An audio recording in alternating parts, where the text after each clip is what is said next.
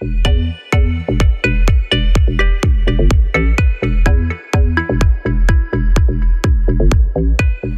I'm Kokila Mohini Beri and welcome to Style It with me.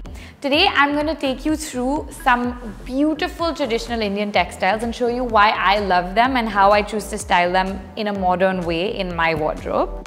I love Maheshwari fabric. The best thing about them is that they are both light and lustrous at the same time, and they're so light that they can actually be draped in very interesting ways.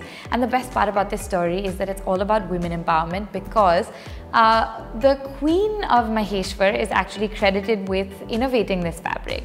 I've actually been able to drape it as a jacket. So I've taken this scarf and I've just tied knots and put it through my arms and managed to make a jacket of it. And it immediately looks so wonderful. It looks so smart, and I would totally wear this even if I was going out to a dinner or to a bar.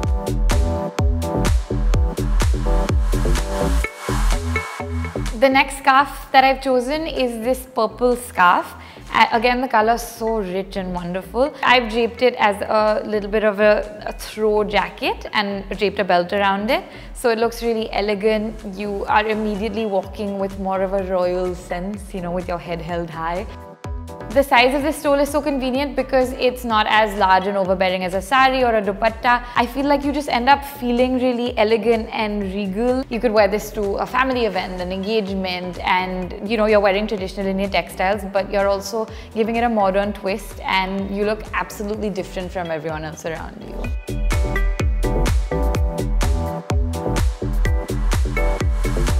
The third look with the Maheshwari stole was my favorite. I draped it as a halter top. This was very, very easy to do. It took 3 minutes for me to create a brand new top out of just a piece of fabric, and it immediately just looks so interesting and different. It really looks so cool. It immediately becomes this funky top.